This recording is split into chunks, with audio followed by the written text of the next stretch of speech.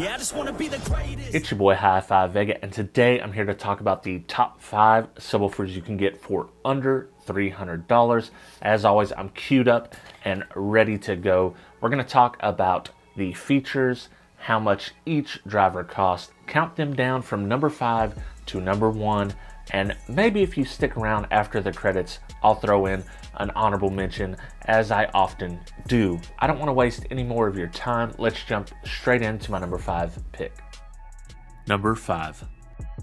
My number 5 pick is the Kicker L7S12. It comes in at $299. It is rated 750 watts RMS. It has a cast aluminum basket, a reinforced cone, and it has 16.3 millimeters of one-way X-Max. The X-Max on this is a little lower than some of the other subs we have on the list, but it makes up for it with the expanded cone area of the square sub, and that's kind of their whole thing. The square sub makes up the difference, and you kind of gain back what you lose in X-Max with this sub. That being said, you guys know that Kicker is out there torture testing all these subs. It is certainly going to handle that 750 watts, no problem whatsoever. And honestly, it's going to handle much more than that. It's backed by some of the best dudes in car audio. They're going to take care of you. And that's why I have no problem having this as my number 5 pick. Number 4.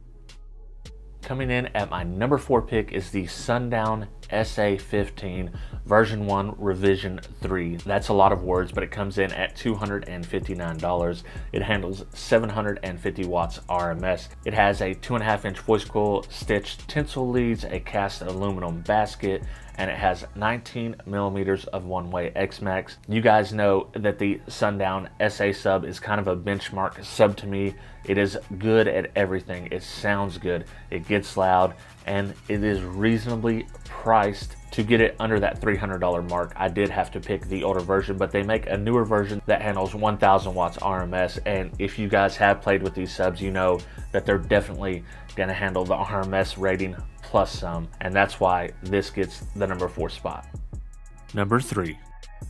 For my number 4 pick, I'm going with the Audiopipe TXXBCD415. It comes in at $247. It handles 1400 watts RMS. It has the biggest voice coil in the top 5 list at 3.3 inches. It has a cast aluminum basket, a 250 ounce motor, and a crazy high 90 dB sensitivity. For a sub of this type, that is great sensitivity in my opinion. I couldn't find the TS parameters on the website or anywhere else, so I'm not certain how much X-Max this sub has, but I can tell you this does have pretty good excursion. I'll put a link in the description below where Parker tests out the TXXBCD 12-inch or 10-inch, I believe, and you can see what this sub is actually capable of. And at $247, this might be the best bang for the buck sub on this list.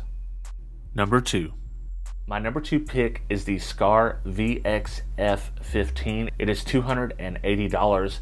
It handles 1500 watts RMS, the highest on the list so far. It has a 3-inch voice coil, 300 ounce motor, sewn tinsel leads, and a massive 30 millimeter one-way X-Max. This is the beefiest sub we've seen on this list so far, and this thing is meant to bang. It is not playing around with you. Now, you can switch this subwoofer out with the number 1 pick. They are very similar, a lot of the same specs. They are very close in price.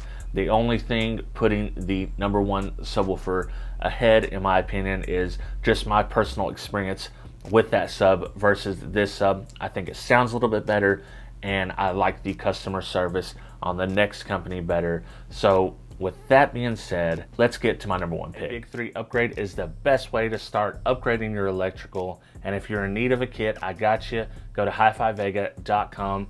I have several different stages of kits.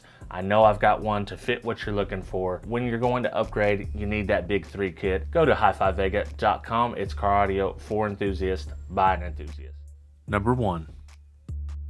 The number 1 pick is the Savard Hi-Q 15. You guys know how much I love these Hi-Q subs. It comes in at $293. It also handles 1500 watts RMS, has a 3-inch quad layered voice coil, sewn tinsel leads, a cast aluminum basket, and it also has 30 millimeters one-way X-Max. That's a lot of flex for a sub under $300. And let me tell you something, them boys down in Louisiana, they sell a damn fine subwoofer. If you haven't heard these, you need to hear one. They are super impressive for the price, and these guys are willing to take care of you no matter what issues you have. Will and Lucas are my guys, so have no fear. If you're looking to buy this sub, you will not be disappointed. This is an A+ sub, and that's why it got the #1 pick. That is my top 5 subwoofers under $300. Obviously, a top 5 list does not cover them all. Let me know your personal picks in the comments below, and if you want, go ahead and list them from 5 to 1. I want to know what your personal top 5 is. That being said, if you like this kind of content and you're not subscribed, you know, why not subscribe? Hit the bell. I'm kind of funny sometimes. And for those of you that are subscribed, I appreciate you watching, liking, sharing, and commenting below. And I hope to see every single one of you, even the people that aren't subscribed, in the next video. I'd like to thank all my Patreon supporters, but a special shout out goes to the $6 or more members: 2001 Monolithic, Gene Nava, Joaquin Juarez, El Fuego, Travis McClendon, Brandon Hanna, William Berg, Boxboy Audio Sound Solution, Jesus Tires, Orion the Great, Dennis Cromwell Jr., Scott Dilbeck, D. Stewart, Aaron Waltz, David Kozlik, Scott McCord, and Matthew Tolberg. For as little as $2 a month, you can join the team and help me reach my goal of $200 a month so I can do an exclusive Patreon-only monthly podcast for every tier from $2 all the way up. I appreciate you guys taking the time to listen to my pitch, and if you want to support, check me out at patreon.com/hi-fi-vega. All the real OGs know to stick around after the top 5 video credits so you can get that honorable mention, and today's honorable mention is the Hutchinson Audio ETA 8. It comes in at $360 at the time of this video, which is September of 2021. Obviously, I'll put an affiliate link in the description below if you want to pick this sub up, but let's talk about some of the features first. It handles 750 watts RMS. It has a huge 2.5-inch voice coil for an 8-inch driver. That's pretty impressive if you ask me. It also has 4-gauge speaker terminals. It has a 10-pillar Neo Mag, which this thing is like car audio jewelry.